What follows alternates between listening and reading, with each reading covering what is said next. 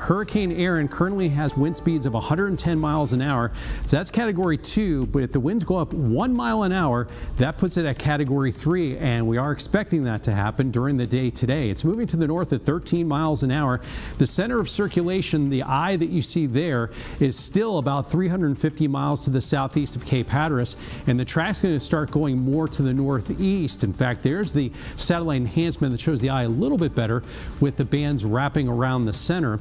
Now, what's going to happen over the next couple days is this hurricane is going to track between the Outer Banks and Bermuda, possibly as a Category 3 for a while here, with winds 115, 120 miles an hour. But notice it moves away from the United States by the time we get into late tomorrow and into Friday. There's high pressure off the east coast. Here's where the storm will be, but there's going to be this trough and the cold front approaching from the west. So this hurricane is going around the area of high pressure, and this trough is knocking it away from the east coast. That's why we have high confidence that it's not going to get much closer than it is now.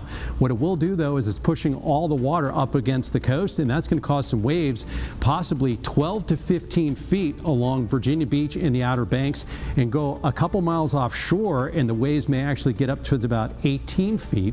And those waves will start to relax later this week, but we're going to have dangerous rip currents there, not only for the next 24 hours, but for the rest of the week, and the Outer Banks will get 1 to 3 feet of storm surge. Here locally, there is a tropical storm warning near the coast, mostly for the bay, but our coastal areas may see some wind gusts over 39 miles an hour as the storm passes by. And we also have coastal flood alerts. It's a watch right now, but this will likely get upgraded to a warning with 1 to 3 foot levels above normal during the high tide cycle. So again, this is going to be a coastal system, but it's going to be wind and waves there. We'll see locally across the metro area some wind gusts over 25 miles an hour tomorrow,